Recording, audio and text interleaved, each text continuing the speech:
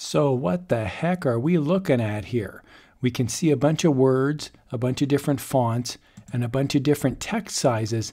And as I scroll out, it'll become more apparent who this actually is. Check that out. In this video, I'm going to show you how to make really easy text art. You can make beautiful ladies like Marilyn Monroe, or you can make any sort of portrait. It's really fun, it's really fast, and it's really easy. Let me show you how. The name of the website is called popartstudio.nl, and I'm going to be using the free version in this walkthrough. There is a paid version for €950 per month, and that takes away a watermark. So what I'm going to be using is going to have a watermark. Now, all of these different effects are pretty cool. The one that I'm going to be using is over on the right-hand side. It's called a typographic portrait. Now, when you get to this website for the first time, you're going to see a stock photograph along the top left-hand side. We can replace that. So I'm going to click this Browse button, and I'm going to pick my own photograph. Once you have your photograph selected, then you can click the Upload button. Okay, so we can see now I've got something that looks kind of like Marilyn Monroe here, but what I want to do now is tweak the text. So over on the left-hand side, I'm going to enter in new text words that represent Marilyn Monroe.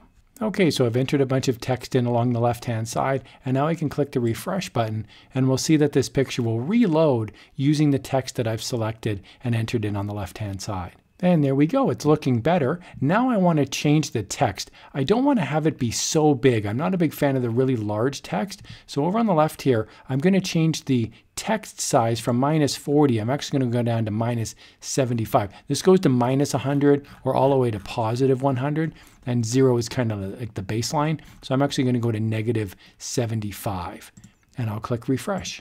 And I think that looks a lot better. Now you can always play around with the other pieces as well. The opacity, there's a background color, there's all sorts of random fonts, capitals, verticals, there's all sorts of different things. But this is the one that I like, and this is the one I'm going to use. So I'm going to click the Apply button now, and that's going to give me my design. There's also a button over along the top right called Large Print, and when I click on the Large Print button, it's going to give me a larger version of the design. So we can see here I've got a bigger image now that I could play with. And I'm also going to click this download button here at the top, and I can download a larger JPEG file now.